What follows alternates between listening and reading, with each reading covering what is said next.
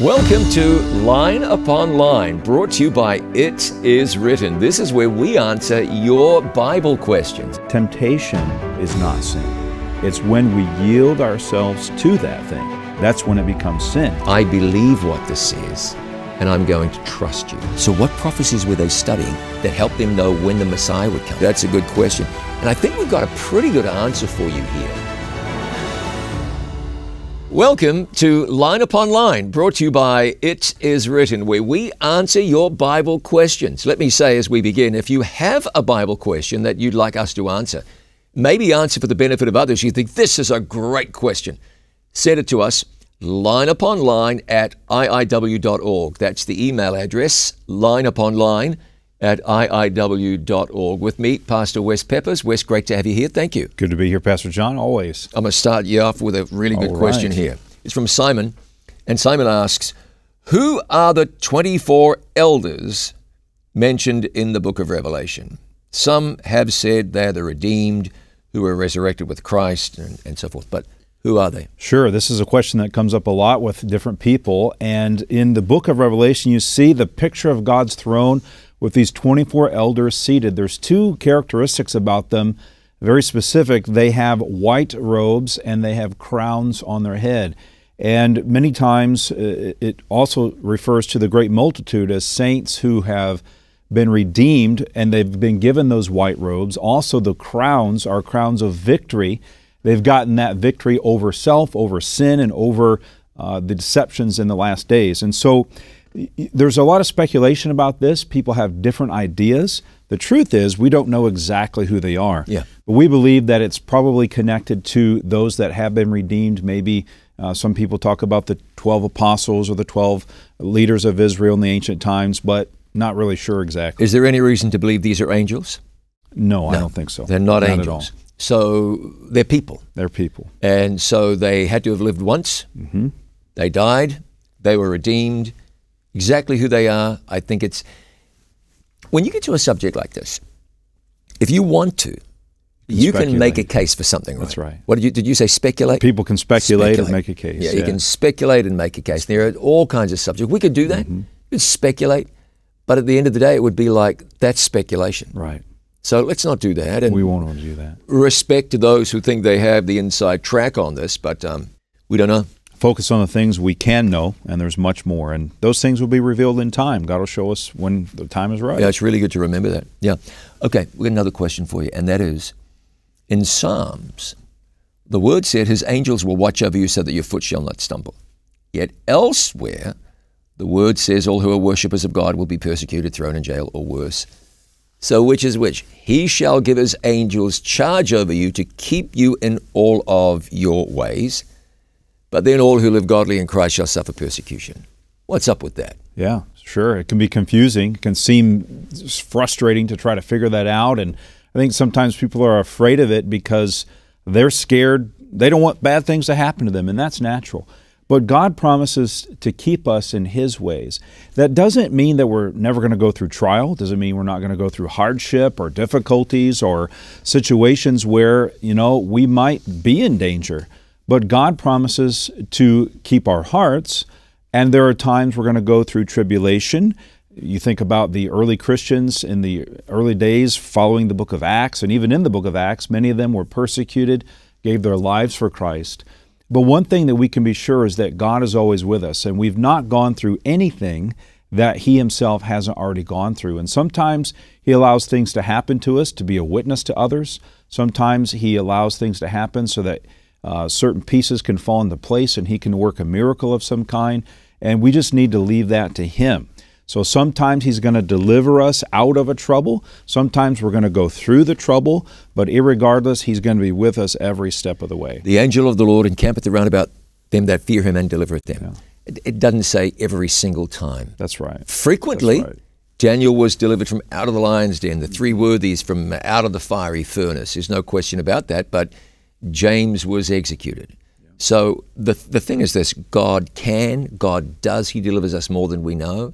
And should He choose not to, it's going to be for His glory somehow. We don't have to know how, we just believe how. Pastor John, I had cancer a number of years ago, and that was a battle for me. It was a huge struggle, and went through a lot of suffering, went through chemotherapy, had a terrible septic infection, and I was tempted many times to ask the question, why? Why, God, is this happening to me? Haven't you promised me that you would carry me through? But I realized as I was going through that and drawing closer and closer to God that the better question to ask was not why, but how. How can this bring you glory? How can this change my life? How can this impact the people around me? And I found some pretty powerful answers with that. So just remember that. Sometimes we question, but we don't see everything that God sees, and we don't see everything that He knows, and we just need to trust Him through it all.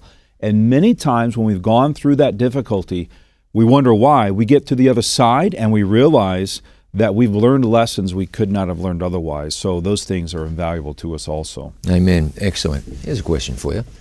Let me bounce this one off you, see what you think. In 1 Samuel 19:23, it talks about Saul looking for David to kill him. And there's a question from Lucy. Lucy asks. Yeah. But instead he spends a whole day and night there prophesying with the prophets. How could a murderer do that? What does that mean? Yeah. That's a really good question. Let's take a look at the verse in question. He went thither to Naioth in Ramah, and the Spirit of the Lord was upon him also, when he went out and prophesied until he came to Naioth in Ramah. This is 1 Samuel 19. That was 23, and this is 24. And he stripped off his clothes also, and prophesied before Samuel in like manner, and lay down naked all that day and all that night. Wherefore they say, is Saul also among the prophets? What you have here is a situation where God simply overruled. And why did He do that? To show His might, His power, His goodness, His love, and to arrest Saul in his murderous designs and endeavor to convince him to do otherwise. Saul was on the way to do something terrible. Saul had really bottomed out as king. He'd done some silly things. He offered a sacrifice when he shouldn't have. He didn't kill all Agag's people. He spared Agag and the animals and so forth. Interesting, Samuel said to Saul, when you were little in your own sight, you were okay. But then, he wasn't little in his own sight. He just got too big for his boots. And so he's hunting David, wants to kill David. This is God intervening and saying, Saul, what's going on? Have you forgotten me? Yeah. I'm more powerful than you. Your life is really in my hands. He's appealing to the brother and he's saying, would you turn around? There's a better way. You don't need to be doing this. This is God appealing to the king in an attempt to redeem and ransom him. Yeah, he was a bad guy. Tell you this story. A friend of mine was telling me he was doing prison ministry. He's at a prison one day, and a guy in the prison says, I don't want to know anything about God. Don't talk to me about God. Okay. Fair enough. Why don't you want to talk about God? God's never, God is not real. God doesn't exist. My friend thought, and he said, was there ever a time in your whole life, any time in your life, when you saw God do something for you? And I thought, he said, well, there was one time I was driving a stolen car, he said, and I was fleeing the police. I lost control of the car and I hit a bank, and the car flew into the air and flipped. And I knew this was not going to be good. And I cried out, God save me. And the car landed on its roof. When people arrived, they saw the car and said, no one could have survived that. This guy got out untouched, no scratches, 100% okay. He said, I think God, I felt at the time like that was God. Well, it was God. This guy was an outlaw, literally an outlaw, fleeing from the police in the commissioning of an unlawful, illegal act. God intervened. God saved him, saved his life. In fact, when my friend next saw him, he told my friend, I've become a Christian. Wow. He reflected on the way God worked in his life. That's and he amazing. Accepted Jesus. So God will intervene in the lives of bad eggs. That's right. Just like He'll intervene in your life, mine, and Lucy's life as well. If us being perfect is, if God's Spirit coming upon us is dependent upon us being perfect, we're all in trouble. And so God can bring His Spirit upon anyone at any time. And the goal is to convert them, to draw them to Christ, and to give them a new heart. And it's up to that person. He was also kind of stalling Saul so he doesn't get to David and try to kill him. And so there's many aspects to that. But God works in powerful ways, and He can do whatever He wants in the end. Ultimately, absolutely. Okay, a good question for you from Pierre. Pierre asks, well, first he says, I've been in church a long time, but my heart is fearful. I realize that everyone who attends church is not a part of the kingdom of God. I think what he meant is, I realize that not everyone who attends church is a part, or not will be that saved. everyone Yeah. who attends is not. So and that's a fair observation. Not everyone who goes to church is part of the kingdom of God. That's right.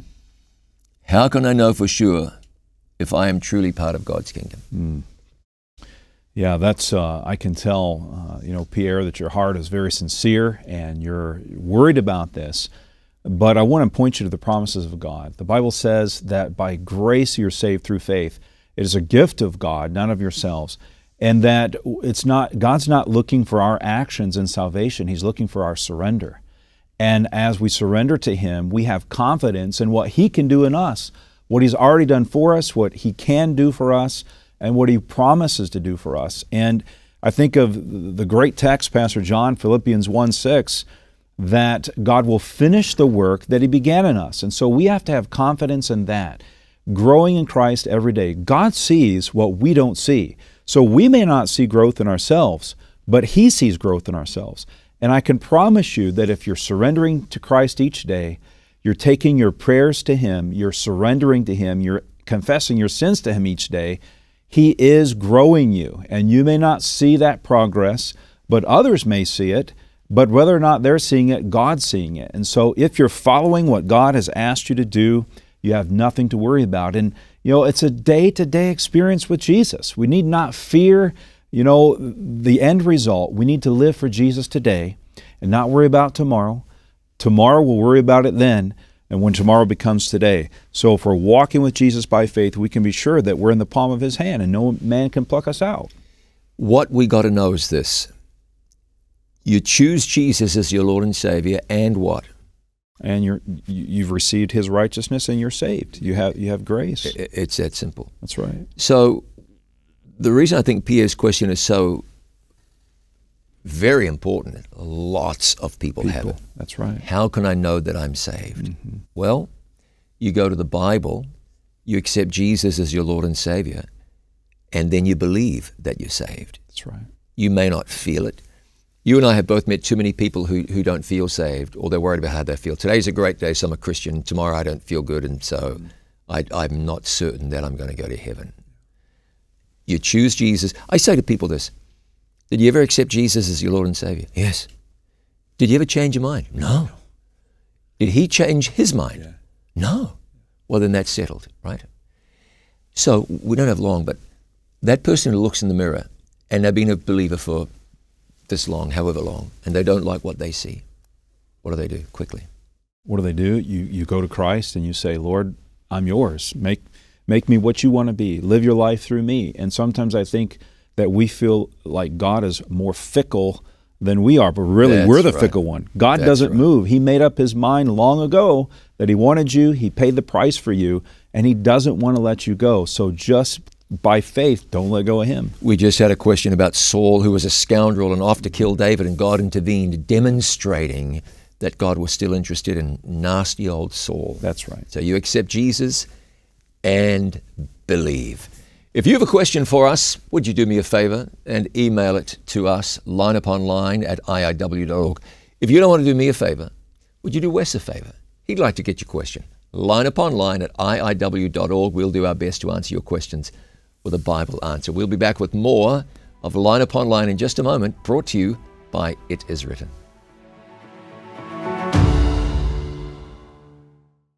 There's nothing like a great dad.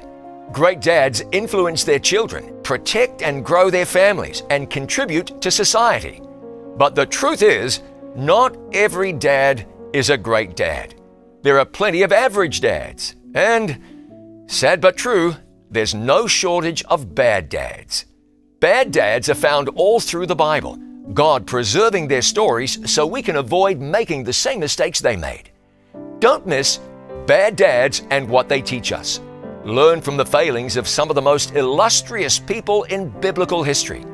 People who managed to make a mess of parenting.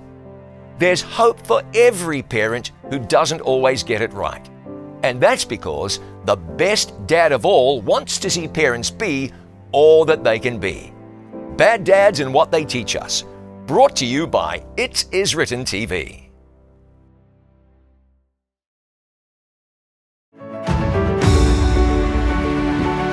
Welcome back to Line Upon Line, brought to you by It Is Written. We get to answer your Bible questions, and I got a good one for you. Wes, see what you make of this. It's reference to Matthew 24:34. Can you clarify the meaning of Jesus' words in Matthew 24:34? That's a question, essentially. Sure enough. Well, let's read that text. Let's read the text here. Matthew 24:34, Jesus speaking says, "Assuredly I say to you, this generation will by no means pass away till all these things take place." Okay, any text without a context is a pretext. That's right. So what's the context? Sure, the context is Jesus is talking about the destruction of Jerusalem and signs that would take place just before his return at the very end of time. And so there's two different things that he's talking about, but he's using very similar language to describe both. And so this verse comes kind of at the end of that description. And when he's saying this generation shall not pass, he's giving a reference, first of all, to the destruction of Jerusalem, the people that would be alive during that time, that generation would not pass. And indeed, it didn't pass. Those things happened. The fall of Jerusalem took place shortly after, just a few decades after that. Same thing at the end of time when he's talking about the signs for the last days. The generation that sees those signs would not pass before Jesus would come. Right before this verse, he says, "So likewise, when ye shall see all these things, know that it is near, even at the door." So you explained 70 AD in Jerusalem, and there'll be a generation right down to the end of time who see the signs unfolding, and next thing you know, Jesus is back. That's right. You looking forward to that? I'm looking forward to that so much.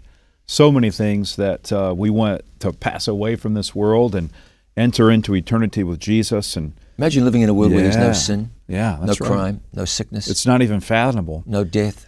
Everything that we have and experience in this life is wrapped around sin or death or sickness or some kind of ill thing, and to have all that removed and everything be made new, what a powerful day. To be in the presence of Jesus. That'd be great. Yeah, that'd be It's going to be great.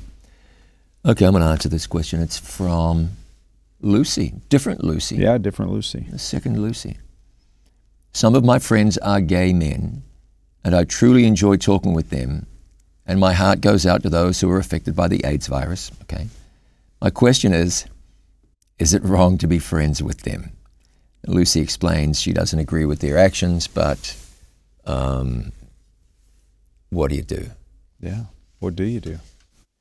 Lucy, imagine if it was wrong to have a gay friend. Imagine if it was wrong for Christians not to have gay friends. Can you imagine that? Can you imagine that? You disagree with homosexuality, and I think that's very valid from a biblical point of view. That is the act of homosexuality. Will you disagree with drunkenness as well? What if you had no friends who were drunks or drug users? How about that? Or you never had a friend, if your line in the sand was, anyone who's had an abortion or has been party to an abortion, I'll never have that person as a friend. Imagine that. Look, everybody needs to be loved, and everybody deserves to be loved. And Jesus died for everybody, whether they're gay or straight or something else, whether black or white or rich or poor or educated or uneducated, whether they're Christian or atheist. Jesus died for all. And he wants you to manifest love to all. I think your heart, based on what I read in your question, your heart is towards I feel like I should be friendly to all people and friendly with these people. Now there's one thing. Jesus mixed with all kinds of people. But in mixing with them, he didn't get dragged down to their level. That's right. So he hung out with the publicans and the Pharisees and or whoever they were. But he was there, because he loved them. I think on some level, I shouldn't say on some level, he enjoyed being with them. Mm-hmm. But he didn't participate in their stuff. That's right. So when you choose a friend who doesn't share your moral values, just don't participate in their stuff. Don't let them influence you. You want, by your love and example, to influence them. I would say this. I'm encouraged that you have friends who don't share all of your values. I'm guessing these are people you went to school with, or you worked with, or somebody at the gym, or whatever the case might have been. That's a really good thing. There are lots of Christians who have friends that fit into this very, very narrow circle, and if you ask them to witness, they wouldn't know how because they've got nobody to witness to. Lucy, you keep letting your light shine. God bless you. And thank you that you've got the maturity and perhaps it's the breadth of experience to have friends whose views might challenge your own, but you can look past that and see the heart and love anyway. That's what we'd encourage you to do. Well played. Absolutely. All right, where's this next question? It's from Bonnie. Okay, tell me what you think. It used to be thought that the Old Testament was written in Hebrew and the New in Greek. But now we know this isn't true since all the apostles were Hebrew. What are the other facts to prove the whole Bible was originally written in Hebrew? Well, I don't think there are any facts to prove that. I think you're right. None at all. In fact, we don't even have one single New Testament manuscript in Hebrew. And the truth was, it doesn't matter that the apostles were Hebrew or Jews. They still were able to write in other languages. And so that was the language that was common in that day when they were alive and writing the Bible. And the spoken language of Aramaic. Yeah, spoken language Aramaic. And so there are even a couple of books in the Old Testament that have some Aramaic to them.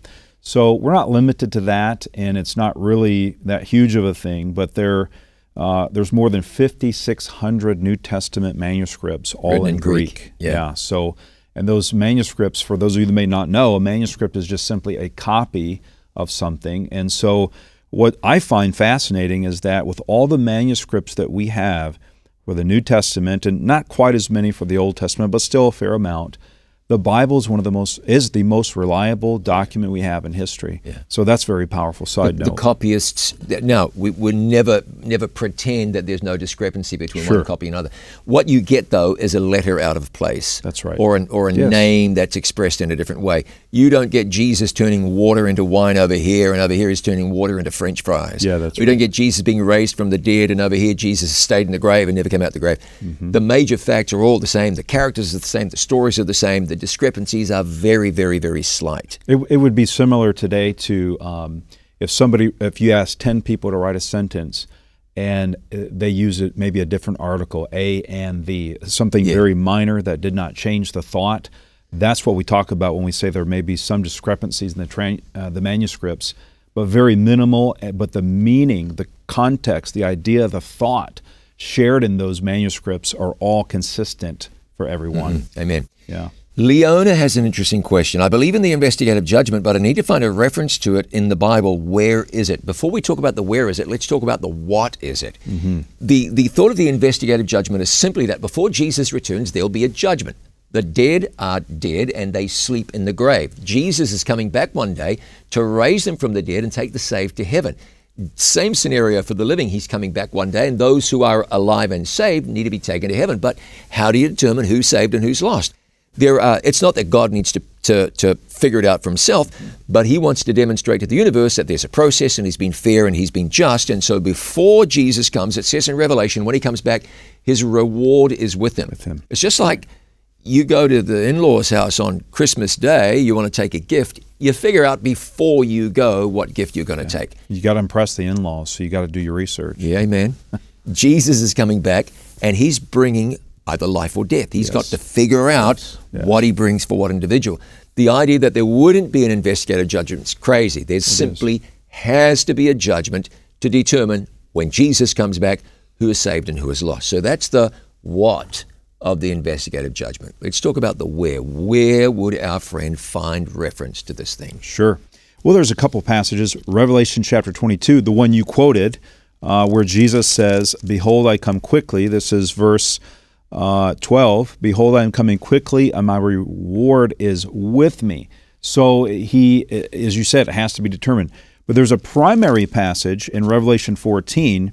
It says this is a prophecy that goes out at the end of time, right before Jesus comes. And in fact, it's our conviction that this message is being proclaimed now. Amen. But it says in verse 6, "I saw another angel flying in the midst of heaven, having the everlasting gospel to preach to those who dwell on the earth, to every nation, tribe, tongue, and people, saying with a loud voice, Fear God and give glory to him, for the hour of his judgment," it doesn't say will come, but it says has come.